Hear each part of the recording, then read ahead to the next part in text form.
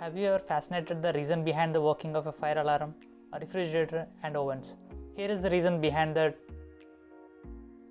thermistor. This word is derived from thermally sensitive resistor. There are two types of thermistors are there. The first one is NTC, negative temperature coefficient, and the other one is PTC, positive temperature coefficient. In NTC, the temperature increases and the resistivity of the thermistor will decrease. Let's get started.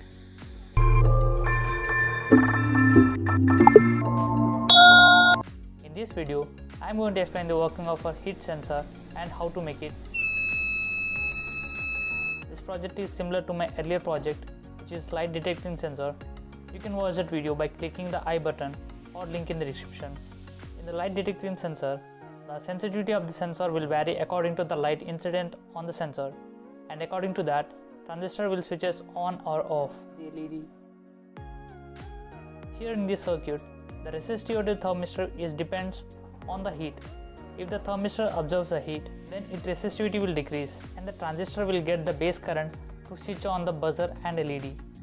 And in normal position, the thermistor will have high resistance so that there is no base current in the transistor, so it remains off. We can adjust the sensitivity of the thermistor using the variable resistor. You can download this circuit from the link given in the description. The components required are 10 kΩ NTC thermistor, one LED of any color, one buzzer, 10 kΩ variable resistor, and one transistor of BC-547. Circuit making. Connect the negative terminal of the LED to the collector pin of the transistor BC-547.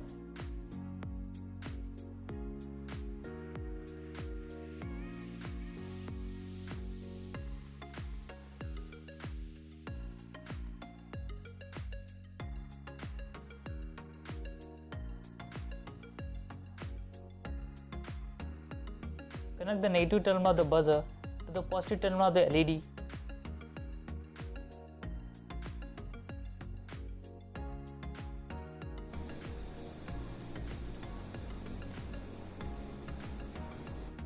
Connect one end of the thermistor to the base of the transistor and the other end to the positive terminal of the buzzer.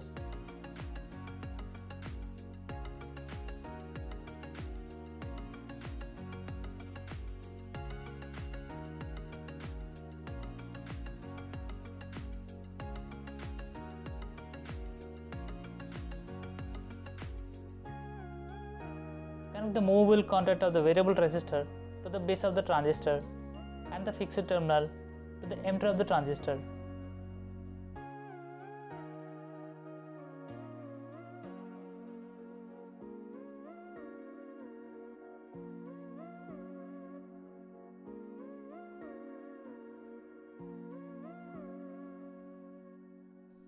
Connect the battery positive terminal to the positive terminal of the buzzer and the negative supply to the emitter of the transistor.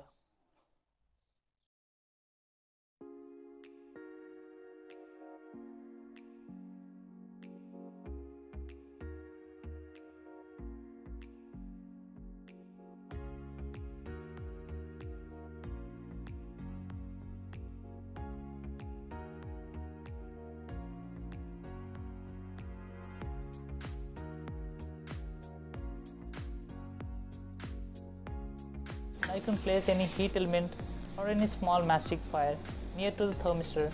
The LED and buzzer will switch on.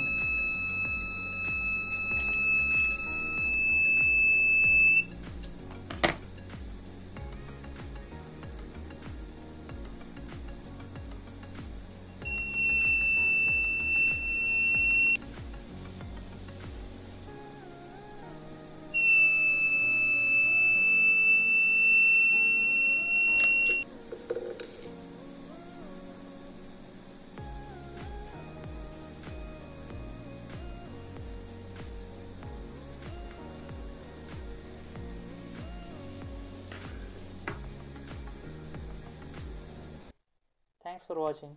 If you like this video, then do subscribe and give a big thumbs up.